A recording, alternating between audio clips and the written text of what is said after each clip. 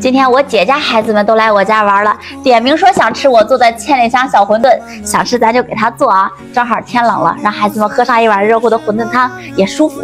我做千里香小馄饨可有个小妙招，做出来特别好吃。这得用8分瘦2分肥的肉挑出肉馅才香。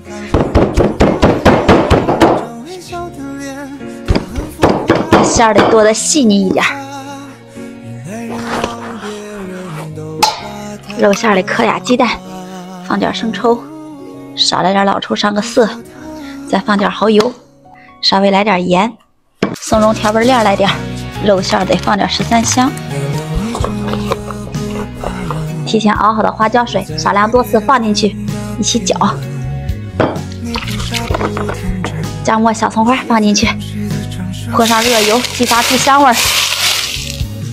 最后再来一点小香油，拌匀它，咱的馅就调好了。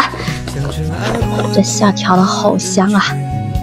行了，先放到一边，我再去切个葱姜蒜，熬个料油，还得再准备点洋葱丁，混到一起剁碎它。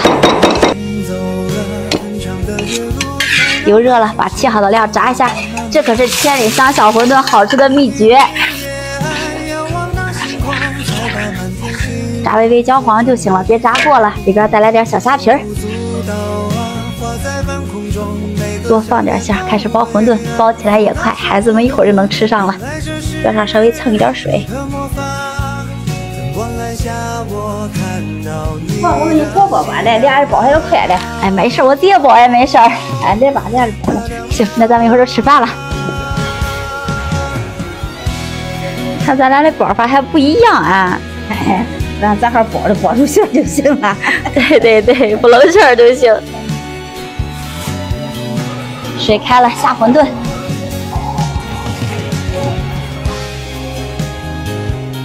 碗里放点紫菜、香菜、虾皮儿，还有胡椒粉，再来一勺咱们熬的料油，再稍微来点生抽，浇上一碗馄饨汤。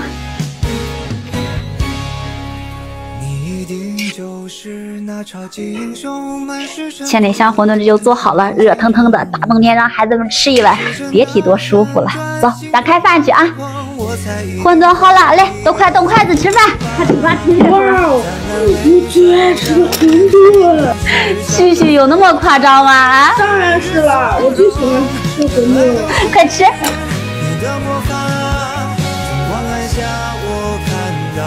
能够吃完馄饨汤，真是解肚的。